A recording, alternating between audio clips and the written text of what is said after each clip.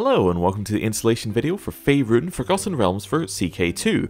This is the Dungeons & Dragons mod for Crusader Kings 2, and it brings all of the well-known places that you would expect from other games, such as Baldur's Gate, Icewind Dale, and Neverwinter into one singular map, with Crusader Kings mechanics put on top of it. It also has additional features which bring in some D&D stuff, like you can be classes, you can play as kobolds, you can play as trolls, you can play as dragons. There's a whole bunch of stuff in this. So, the first step to installing it is you have to download it.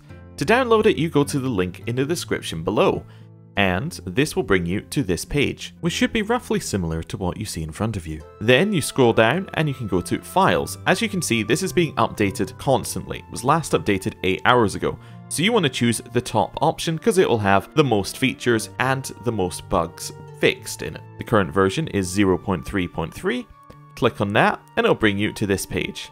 And then you click Download Now and you save the file to wherever you need it. Once you have downloaded the mod, you should have something fairly similar to what we have here. Now this is a 7-zip file. This means that you'll need 7-zip to unzip the file. If you do not know what that is, it's outside the scope of this video, but there is an installation video and a download link in the description below for 7-zip. Once you've downloaded it, or if you already had it, you can then right-click this file, go to 7-zip, extract files, and then just extract it in whichever folder you have it in. Once it's finished, you should end up with this new folder called Faerun 1, and inside that will be the files that we need to continue. Once the file is finished unzipping, you should end up with a folder much like this one. Click into it, and you should see that you have one folder and one file. These are what the mod needs to actually run in Crusader Kings 2. Once you've done that, you want to locate this.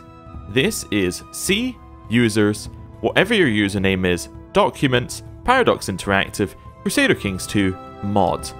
This is not the Crusader Kings 2 directory where you installed the game. This will always be in this location if you're using Windows, as far as I'm aware. If you do not have a mod folder underneath Crusader Kings 2, you can just create one. You can just go New, Folder, and just create one called Mod.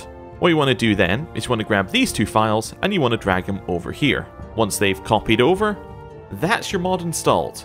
Next step is to load up Crusader Kings. Once you have Crusader Kings 2 open, you want to go to the Mods tab, and you should see an entry which says Faerun. If you do not see this entry, all this means is you have not moved the files to the correct location. Once you see the entry, you'll want to tick the box on the right hand side, and then go to play. If you see the splash screen which you see before your eyes right now, then you have installed the mod correctly, and everything should just run from that point on. If you want to see the mod in action, a Let's Play has just gone up, where we're playing in the Sword Coast starting from Baldur's Gate and moving up to Neverwinter. If you enjoyed the video, please consider subscribing, liking, commenting. All of that helps the channel grow, helps all of my series grow, and generally makes me feel like this was a worthwhile time. So, thank you for watching, I'll see you next time, goodbye!